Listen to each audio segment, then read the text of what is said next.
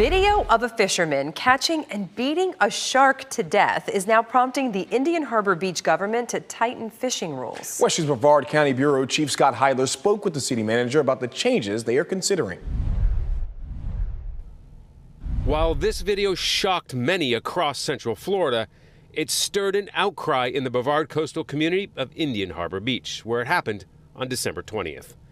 A fisherman caught what appeared to be a 5-foot shark, clubbed it to death with a hammer, then tossed it back into the ocean. To kill a large fish like that and then just discard it as trash, it upset a lot of people.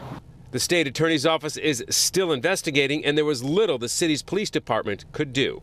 So the local government taking measures to prevent it from ever happening again.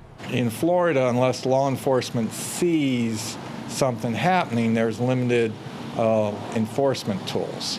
And so we reviewed our ordinances and realized that there was ways we could strengthen it. This is where the incident took place at Bicentennial Beach Park. The city saying they're going to extend the no fishing zones in the 2 parks here in Indian Harbour Beach. That's in addition to implementing a civil fine, in addition to the existing misdemeanor.